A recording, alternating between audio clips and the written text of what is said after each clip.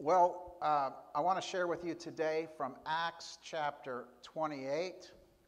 We'll begin reading at verse 16. Luke is the author here, and he is part of Paul's traveling group, and he writes this. When we got to Rome, Paul was allowed to live by himself with a soldier to guard him. 3 days later, he called together the leaders of the Jews. When they had assembled, Paul said to them, "My brothers, although I have done nothing against our people or against the customs of our ancestors, I was arrested in Jerusalem and handed over to the Romans. They examined me and wanted to release me because I was not guilty of any crime deserving death. But when the Jews objected, I was compelled to appeal to Caesar.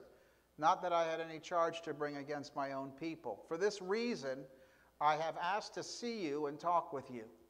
It is because of the hope of Israel that I am bound with this chain." They replied, "We have not received any letters from Judea concerning you, and none of the brothers who have come from there has reported or said anything bad about you, but we want to hear what your views are, for we know that people everywhere are talking against this sect." They arranged to meet Paul on a certain day and came in even larger numbers to the place where he was staying. From morning till evening, he explained and declared to them the kingdom of God and tried to convince them about Jesus from the law of Moses and from the prophets. Some were convinced by what he said, but others would not believe. They disagreed among themselves and began to leave Paul after Paul had made this final statement. "The Holy Spirit spoke the truth to your forefathers when he said through Isaiah the prophet, 'Go to this people and say, you will be ever hearing but never understanding. You will be ever seeing but never perceiving. For this people's heart has become calloused. They hardly hear with their ears and they have closed their eyes. Otherwise, they might see with their eyes, hear with their ears, understand with their hearts, and turn, and I would heal them. Therefore, I want you to know that God's salvation has been sent to the Gentiles, and they will listen." For 2 whole years, Paul stayed there in his own rented house and welcomed all who came to see him. Boldly and without hindrance, he preached the kingdom of God and taught about the Lord Jesus Christ. Praise God for his word. Guys, I'm getting a little ring. I'm hearing a little feedback there. Thank you. The title of my message today is While You're Waiting. While you're waiting. There are times in life when we wait for things to happen. Like right now when we're waiting for this pandemic to be over. How many would join with me in that? I think all of us would. In this passage that we're looking at today, Paul experienced a time of waiting. The Jews had accused him of violating their laws, which he didn't do. And so as a Roman citizen, he had the right to appeal to Caesar, the Roman emperor, which he did. This led to his journey to Rome. Also, as a Roman citizen, Paul had the right to have his case heard within a certain period of time. Some have speculated that Paul's accusers reasoned that if they were unsuccessful in making a case against Paul in Jerusalem, as they had been, they would even have less of a chance in Rome. And this Roman government dealt harshly with prosecutors who brought frivolous cases. So because of this, it was questionable whether or not Paul's accusers would ever make their way to Rome. So Paul waited. Verse 30 tells us he was under house arrest for 2 full years, waiting to find out his fate. He lived in a rented house, chained to a Roman guard the whole time. Waiting. Can you imagine? For 2 solid years. Perhaps this morning you can identify with Paul. Maybe you're in a situation where you're chained not to a Roman guard, but to your circumstances. Circumstances that seem unfair, waiting for something positive to happen. And the wait seems to last forever, doesn't it? Life is filled with times of waiting. Michael Hyatt, pastor and author of the best-selling book, Living Forward, A Proven Plan to Stop Drifting and Get the Life You've Always Wanted, says this. He says, waiting is not incidental to faith. Waiting is the DNA of faith. We don't like to hear that, though, do we? Because we don't like to wait. I don't have to imagine, I know, as I said, that during this crazy year we're living in, there are a lot of people waiting for some things to happen. Waiting for things to change. If any of us find ourselves in a place of waiting today, I believe we can learn something from the Apostle Paul's waiting experience. So, in this message I've entitled, While You're Waiting, I want to encourage you today, and I want to answer this question: what do you need to do while you're waiting for something to happen in your life? And for some, that question may seem a little odd. What do you need to do when you're waiting? You're waiting. But how many know waiting is not the equivalent of doing nothing? Hence the title of the message, While You're Waiting. What do you need to do while you're waiting for something to happen in your life? The first thing we learn is this. While you're waiting, you need to fulfill your calling every way possible. Fulfill your calling every way possible. The Apostle Paul didn't just sit around while waiting for something to happen in his life. He initiated contact with the Jewish leaders in Rome, and he told them his story, denying the charges against him.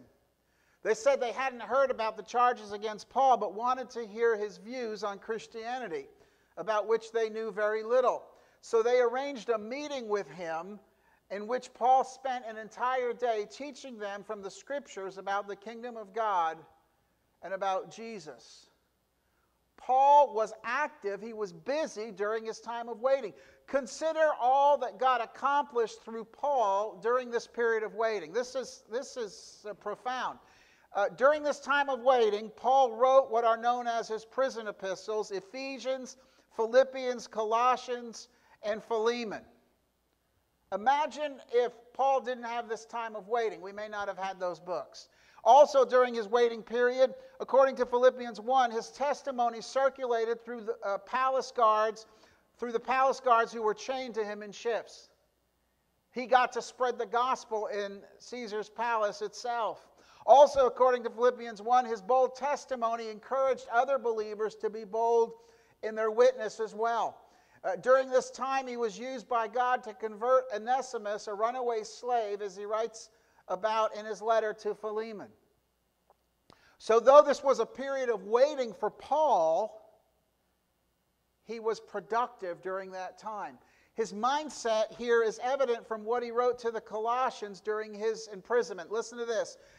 In Colossians 4, verses 3 and 4, he wrote this: "And pray for us too, that God may open a door for our message, so that we may proclaim the mystery of Christ, for which I am in chains. Pray that I may proclaim it clearly as I should."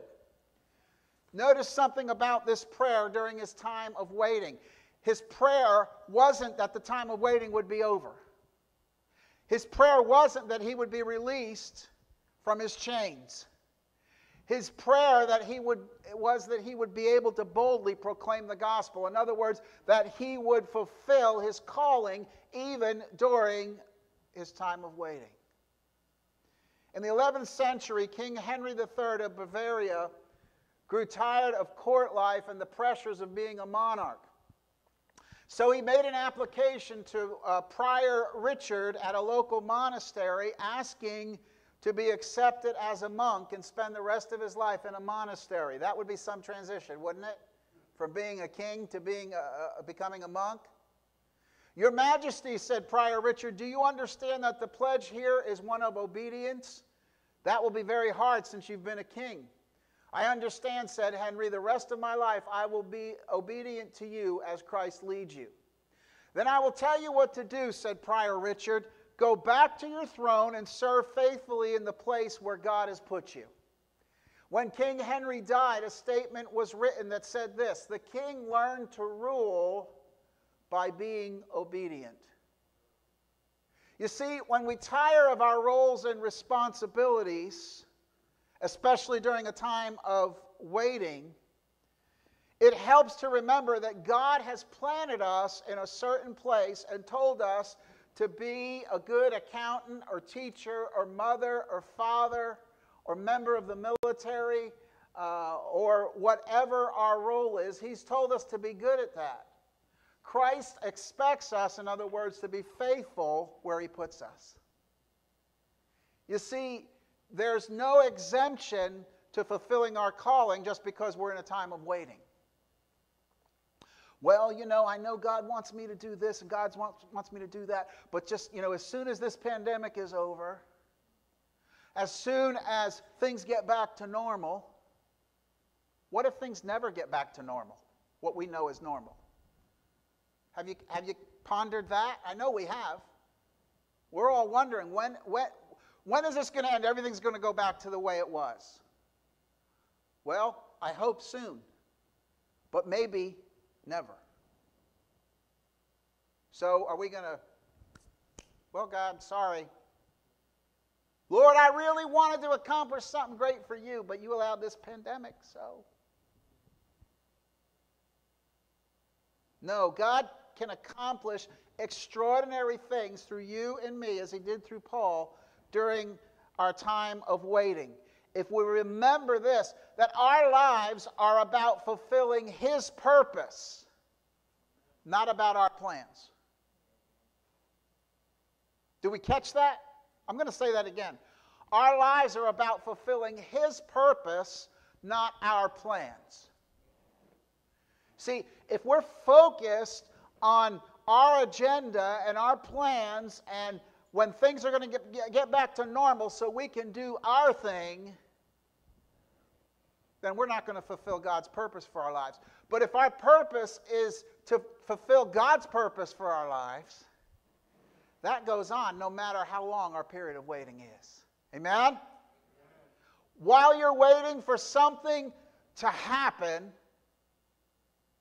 continue to do what you know to do.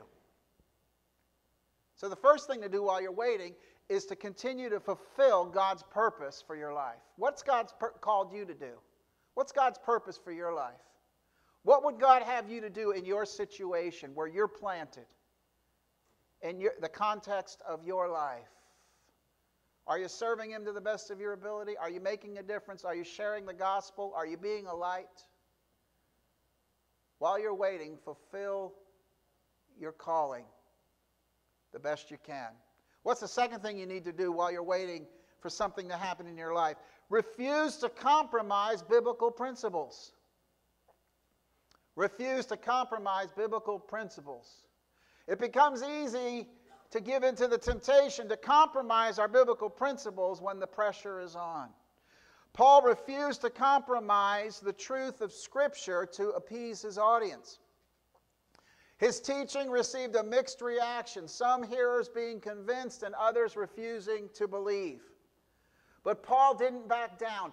Notice in verse 31 here of Acts 28 that the core of his message, the kingdom of God and Jesus Christ, stayed the same after this lukewarm reaction and for all of his time in Rome. His message didn't change. Neither should ours. In fact, Paul expected their rejection. He quoted Isaiah 6, 9, and 10, which prophesies that the Jewish people of the time were spiritually dull and would therefore reject the word of the Lord. Does that sound familiar? That sounds like 2020, doesn't it? I'm not just talking about the Jewish people. Jesus also quoted this passage when He was asked why He taught in parables. He used this scripture from Isaiah to refer to those who were so spiritually blind that they would never accept Him as Messiah, no matter how clearly the Old Testament prophecies pointed to Him. Not only was Paul's message rejected by many, Jesus Himself was rejected by many. Throughout history, there have always been those who could not accept the biblical truth that Jesus is the only way to God the Father, and or that the morals and values of God's believers to compromise biblical principles to satisfy the skeptics or to change our circumstances. However, we make these compromises at our own peril. I have seen, and many of you have too, Christian believers, friends of mine, who have gone online and compromised biblical principles in order to gain acceptance.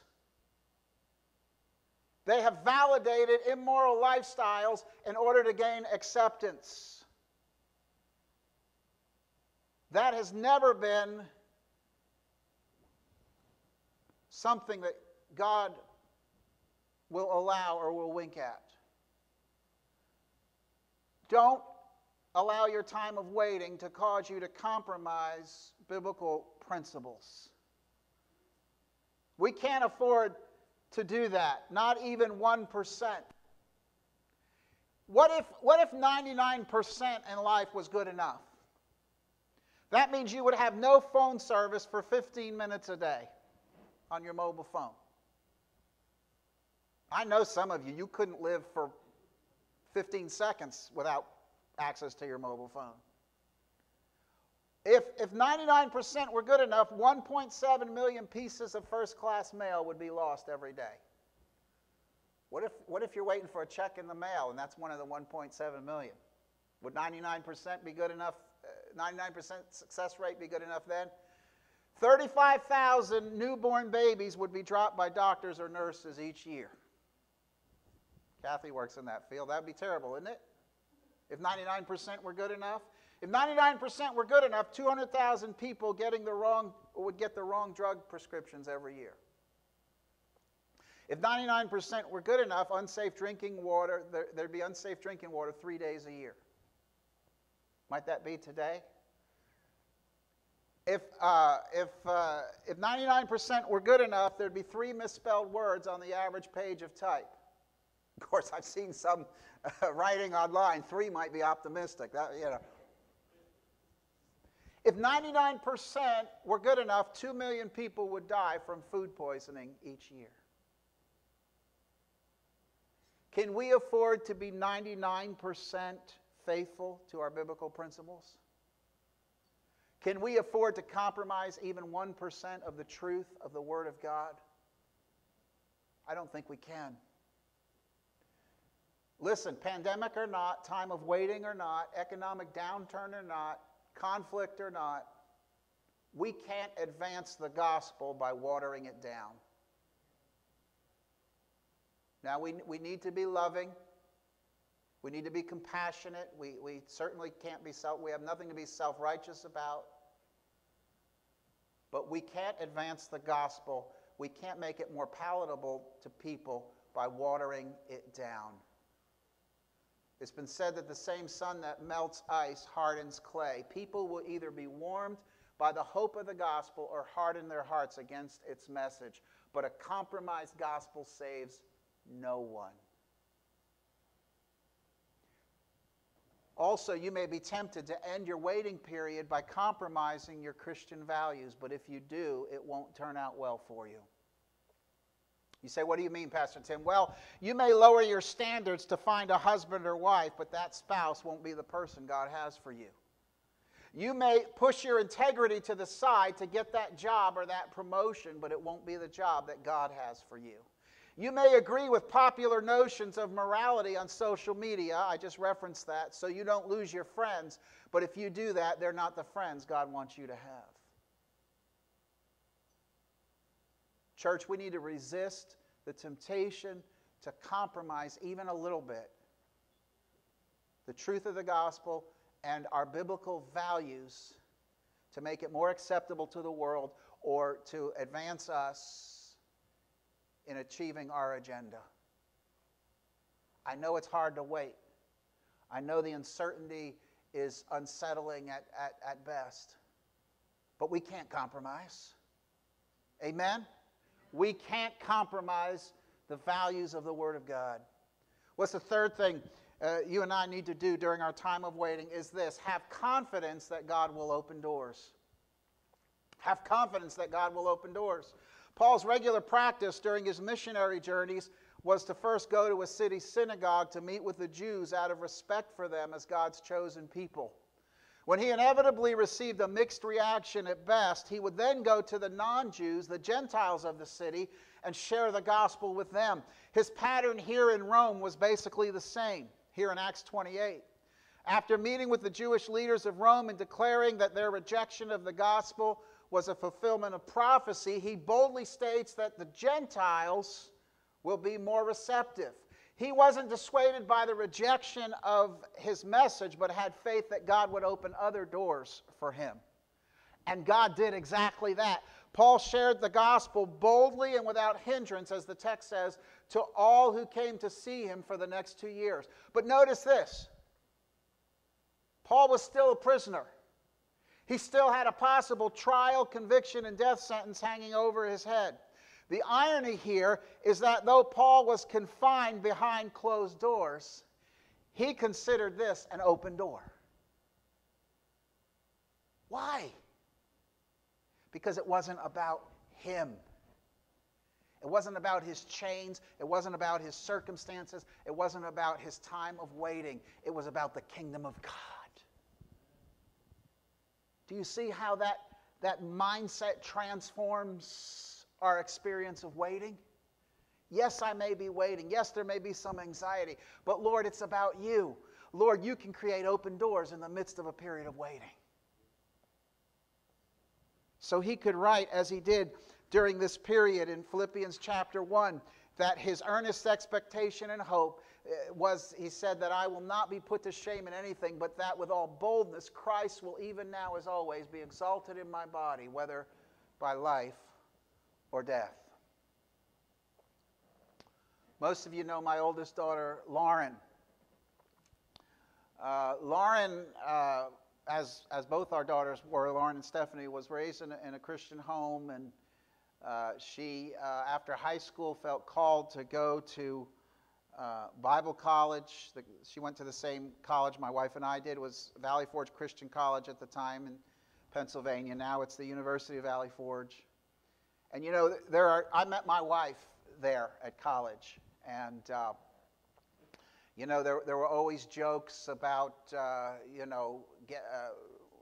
ladies going to Bible college and getting their MRS degree, you know.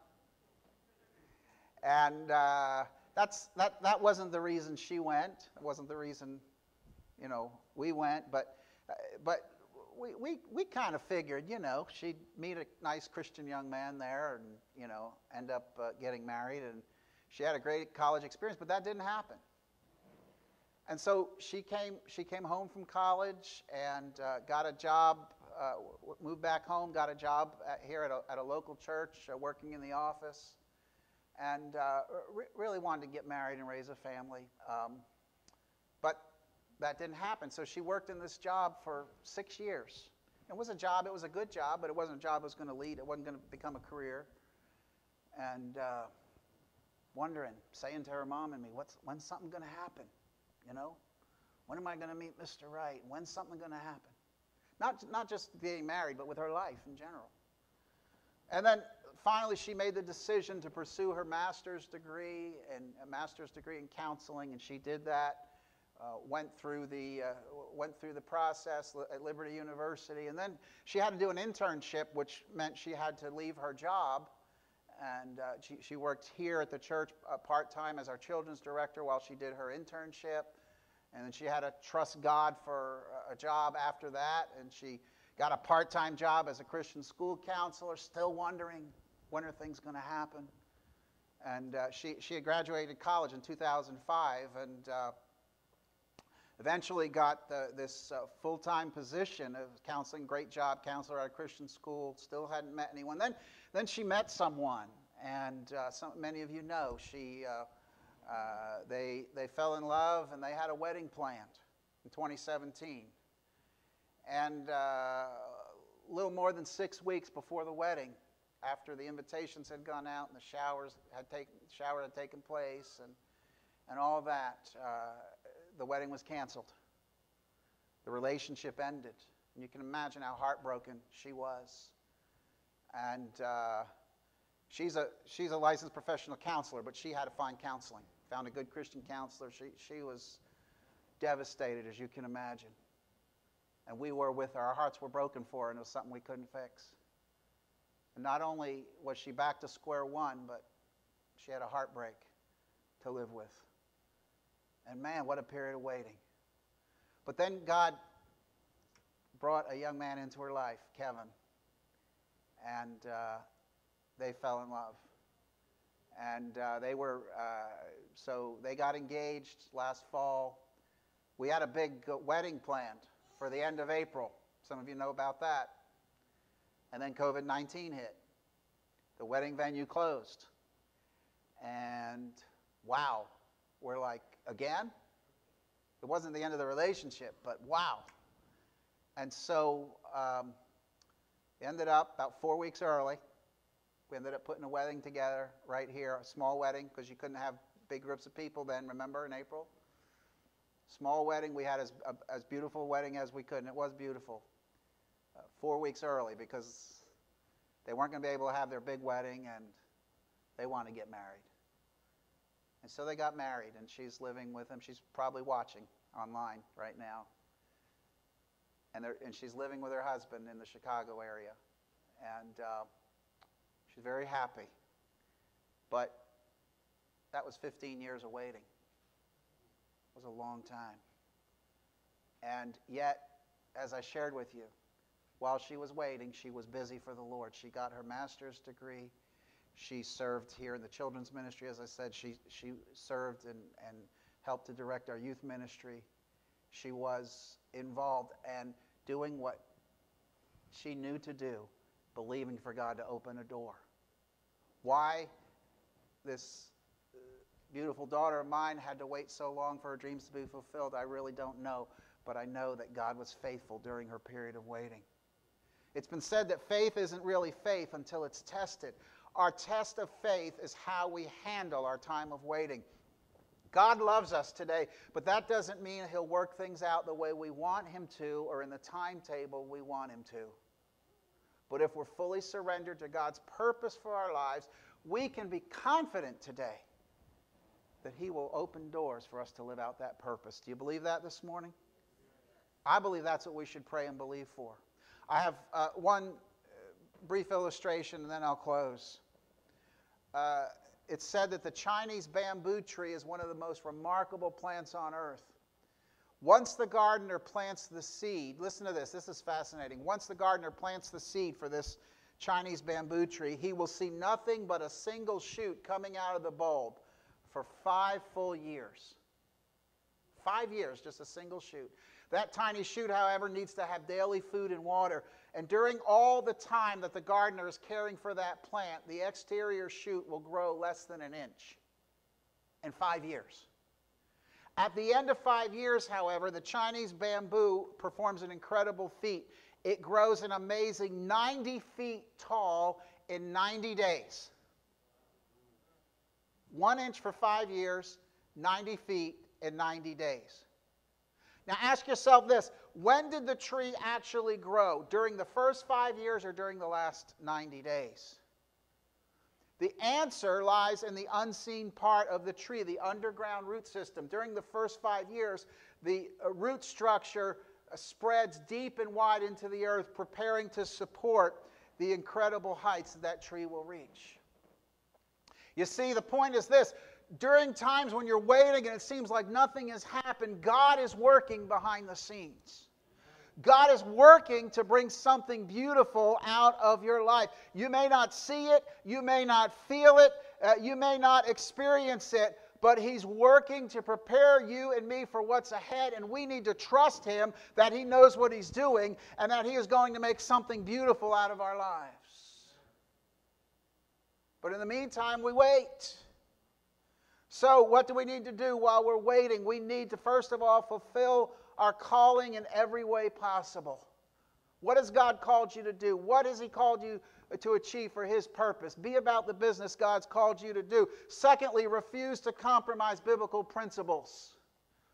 Don't compromise your biblical values to get ahead or to make something happen. Every time we do that, it works to our detriment. And number 3, have confidence that God will open doors for you in His time. Luke, the author of Acts, ends his story right there in chapter 28, verse 31, with Paul sharing the gospel under house arrest.